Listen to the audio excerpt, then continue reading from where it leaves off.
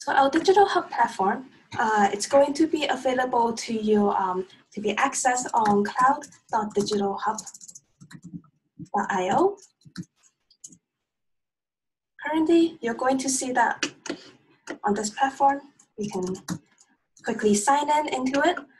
You're also going to be able to register for our platform with the sign up link here. So I'm just going to log in. This is what you will see when you log into Digital Hub.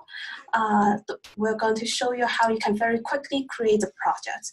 So the whole premise of the Digital Hub when we build it is so that we can quickly generate different projects. The project is going to have security in mind. They're going to have data isolation, data segregation in mind for you so that you can very easily manage your projects. And also, because today we're going to be showing a machine learning, I'm going to show you creating a machine learning project. So in here, I choose my type of project to be machine learning. We have already suggested some components that you can deploy onto your project for quick, in order to start machine learning very quickly. In this case, I'm just going to choose all three of my components. I'm going to add some members. So I'm going to add Hoda. I'm going to add her as the owner of this project, and I'm going to add Babak.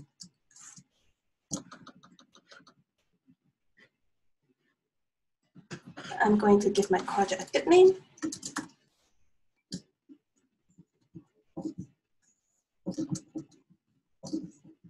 And a nice description.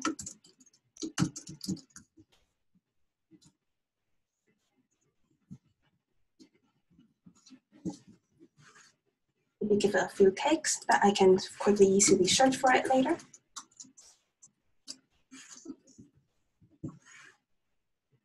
And just simply click create. So once you've created the project, this is where we're going to start to launch up all of these different applications for you in the cloud.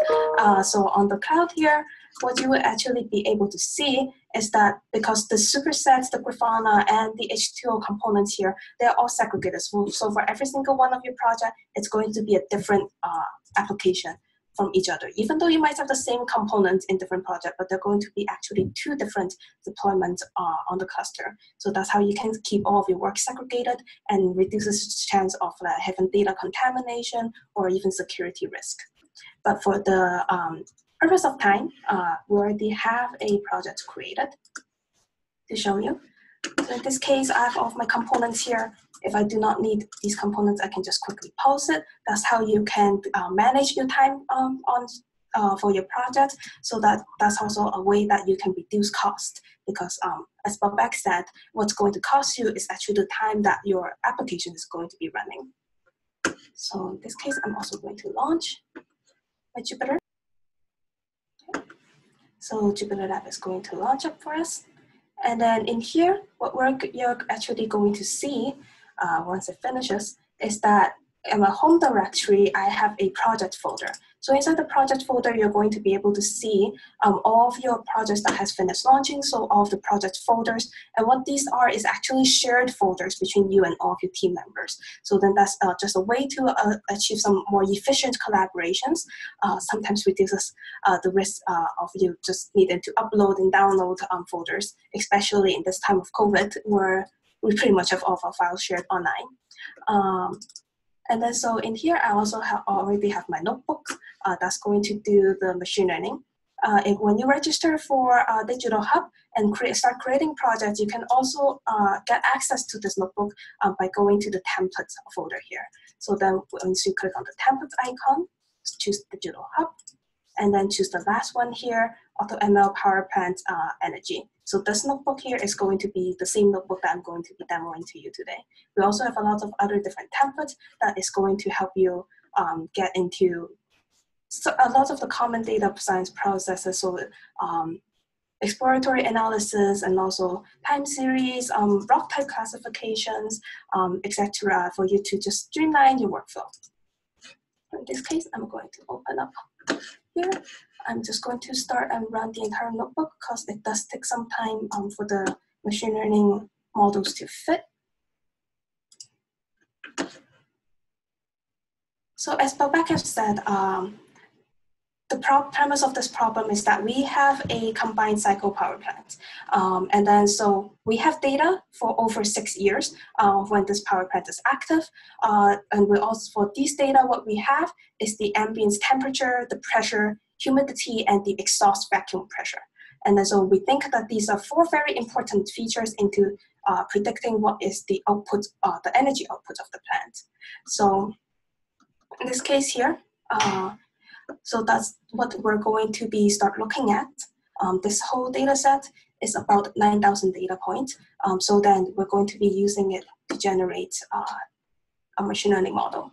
So what you're going to see here is pandas profiling. So if you have been following our webinar series, you will be able to know that the pandas profiling, you will be familiar with that. So this is a very efficient Python library that actually allow us to do very quickly some exploratory data analysis on our data set.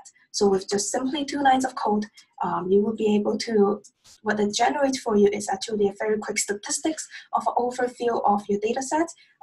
It highlights to you if there's any missing problems, if there's any duplicate rows in your data set that might suggest to you that you need to do some cleanup. And additionally, it helps you do some of the feature analysis, generating very quickly a distribution for you. This is where we can identify the problems where we have maybe skew distributions or we have nonlinearity, outliers. So just looking through these features here. For more information, you can refer to the video of a previous webinar where we go through the function of this EDA in details. But just looking through it, we can see that most of our features seems to be very nicely. There's not really any missing values, there's no outliers, abnormally nice data sets. And of course, we have the date and time. What's interesting one is that it also gives you a quick correlations plot that you can take a look at a 2-factor relationship between any of your variables. If you want to see everything at a glance, you can also see a correlation heat map. So missing values and then some sample of your data sets.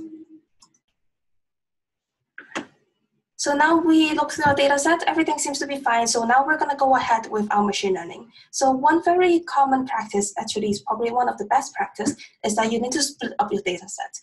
The common practice is to split them into a training set, a test set, and a validation set. Usually about the proportion of 60%, 20%. This is how I have split up my data. So because this is a time series data, what I want to imitate is that if I train my models on some past data, once it sees future data points coming in, would it be able to predict correctly?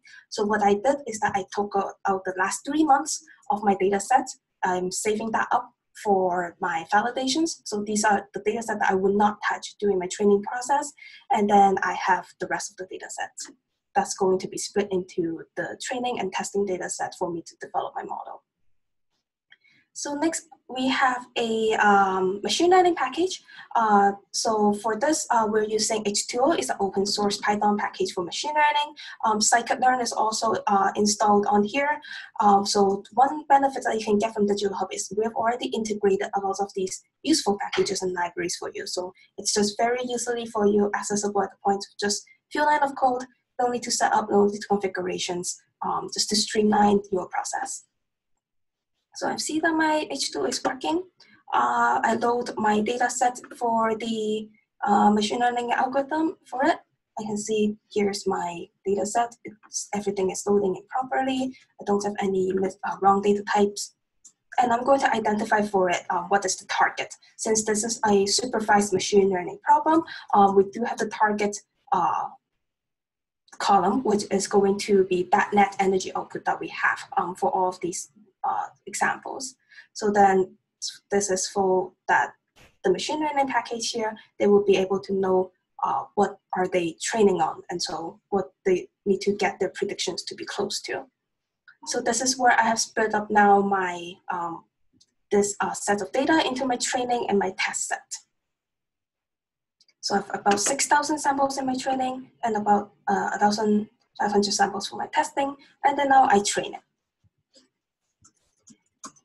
So one very nice feature of this machine learning package is that it's actually training for you a lot of different types of machine learning algorithms and a lot of types of machine learning models.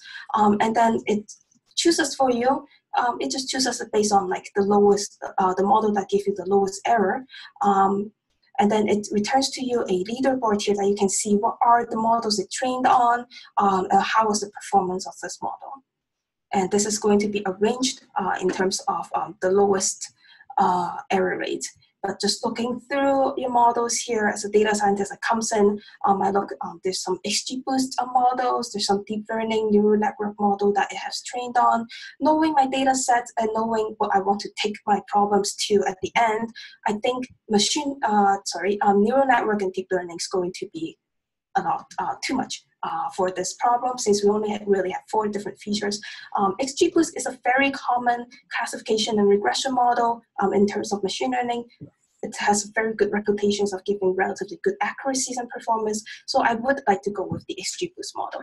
And in this case, of course, I'm going to choose the XGBoost model with the lowest error rate, which also happens to be what this machine learning package is telling me is the best model.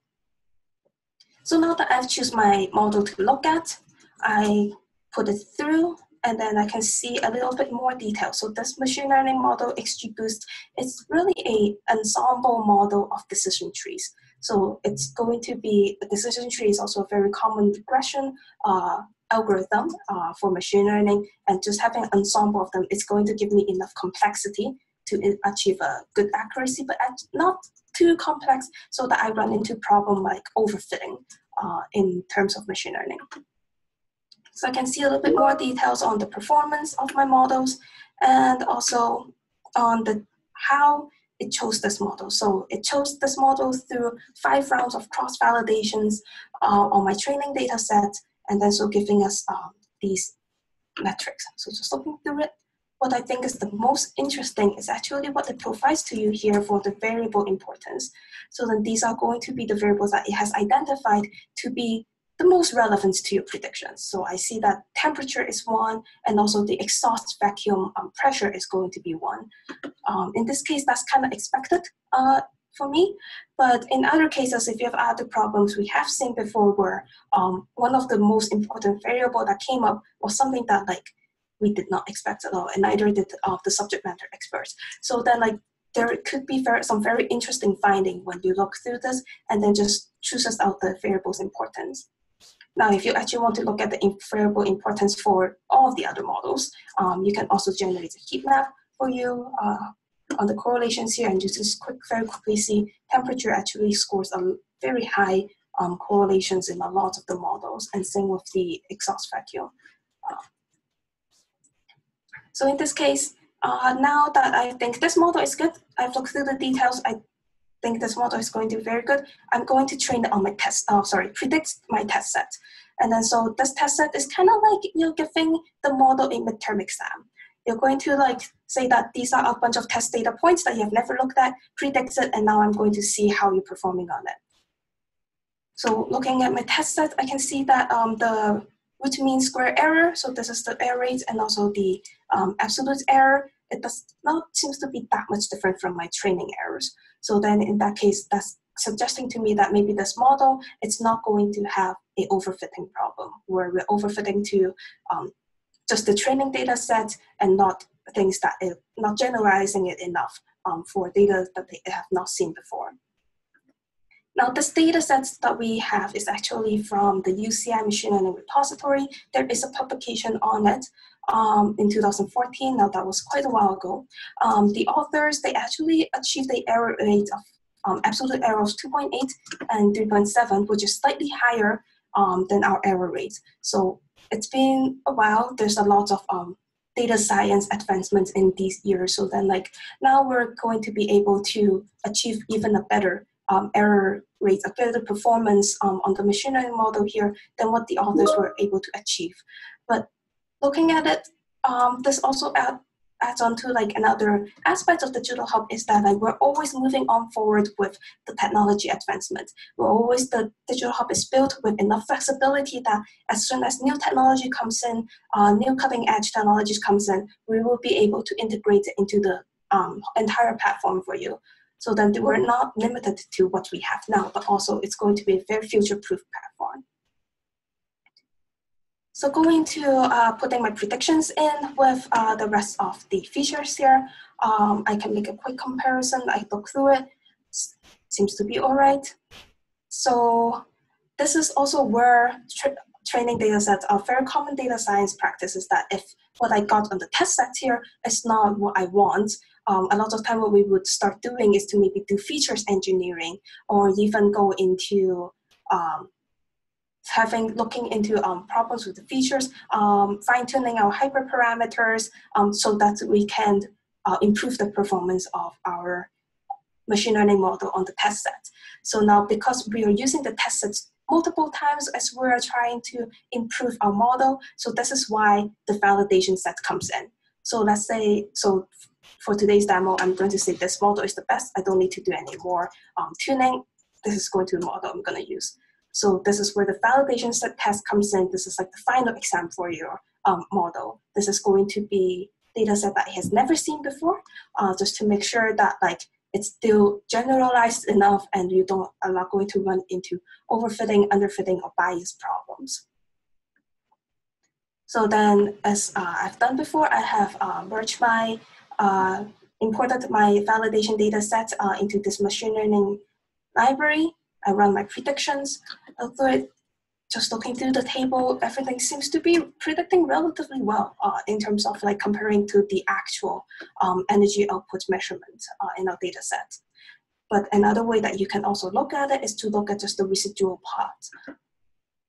So this is the showing residuals is kind of the difference between your actual and your predictions. I can see most of them, they are clustered around 0. There's a few ones that seems to be a little bit further apart. This is generally quite normal, actually, for a lot of the machine learning algorithms that you're going to get that, especially because we didn't really do any hyperparameter tuning at this point. So just looking at about 3 days worth of time, I plotted it over time. It seems like our prediction here, what you see in orange and the blue, that is the actual outputs. Have a quick comparison. I would say this model is actually performing relatively quite well on this validation data set. And because we've seen from the table before that 2 of our very important features is actually the temperature and also our exhaust vacuum pressure. Just plotted it very quickly. That you can also visualize it on here to see how does your energy changes with the vacuum and the ambient temperature. So here's a 3 plot. There's also a 2D plot, just a slightly different representation of the way the 2 features affect your energy output. So that was a very quick walkthrough of a machine learning and what you can achieve on our Digital Hub here. So one thing that I really want to emphasize is that we've done a lot of work on the Digital Hub here to ensure that everything is integrated for you and ready to go, such that you will be able to streamline your process, focus on your problem at hand, and not worry about a lot of the setup, a lot of the integrations, and troubles that comes with those 2 things. So at the end here, you will see, so here's a little bit more information of the original data set, the papers that the authors did on this data sets here. They also built a machine learning models that predicts the power, and also the H2O AI, which is the open source package we use for machine learning today. So again, this notebook, it will be available for you if you just go into that template section. I think that pretty much wraps up the machine learning demo for today. It was a very quick demo of just in general, what is the machine learning process that you will be able to achieve on the Digital Hub here. The whole purpose of us is to try to streamline everything for you. So with that, I'll pass it back to Babak. Yeah.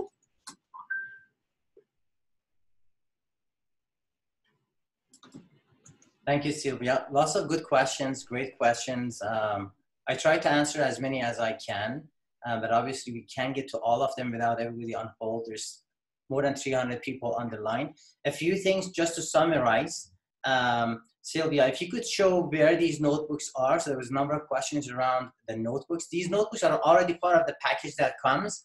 You can, once you sign up, you can easily get these notebooks. So that's Sylvia is going to show. And there was another question around people having issues registering today. And that's because there's just too many people trying to register all at the same time.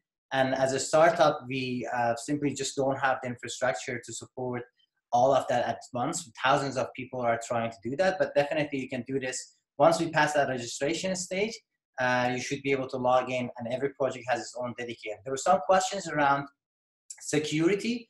Every project around data security, every project has its own dedicated database and its own dedicated storage. So, and every user or every account is separated from other accounts. So unless people are in the same project, there is no way that they can access each other's data. There are some questions around where are the data centers. So right now the data centers, we've started data centers in Canada, mainly in Toronto and Montreal, and we'll be expanding potentially over the time. So that was another question. Another question was around, so what are the differences between AWS, Amazon, and Digital Hub? Digital Hub is a cloud platform, but we're not in the infrastructure business, meaning that we just focus on data science and focus on enabling the data scientists, whereas AWS and Azure, they're really in the cloud, providing the cloud. We are a user of Azure and AWS and DigitalOcean and Google, so we are actually their customers in a way because we use their infrastructure. But we, on top of that, we build the Kubernetes integration, the database integration, and we're giving you level 4 or 5 services that are in security, integration, ease of use, and so on and so forth. That's the difference. And there were some other questions around, specifics for data science. Please reach us in our community. So that's important because that's where we would be answering some of these specific questions. And there are questions around what is the difference between Digital Hub and Alteryx. So Alteryx, for example, is a software. Digital Hub is not a software. Digital Hub is a platform. So think about Amazon for a moment. Amazon, the marketplace Amazon. You can find anything on Amazon, right? Amazon doesn't make them or produce them, but it is from other vendors that is on Amazon. And Amazon enables the supply chain of it, and it enables the payment processing, the shipping. That's what Amazon does. And what Digital Hub does is enabling the security and integration and other components for open source software, right? So all these open source softwares are can be on the Digital Hub platform. So we're not specific, like Alteryx will be a software in itself, but we are a cloud platform. We can host all of these different things and enable them through the integration. One last comment I want to mention to everyone is that if you're having trouble registering today, make sure that you at least register on our website, the digitalhub.io, subscribe to our list. So when we send the link, it will be available to you for the free registration. With that, I want to thank everyone who took the time. Apologize for going over the time, but we try to answer as many questions as we can. So make sure you join the community, sign up for our newsletter so at least we have your email, and then see you again. So don't forget about this because this use case that you saw has a continuation. See you again on January 26th. On January 26th, we're going to take this production data and then now look at the market data and see in a real world scenario, did it make sense that we produce this much power, or should we have throttled down the power generation? Thank you, everybody.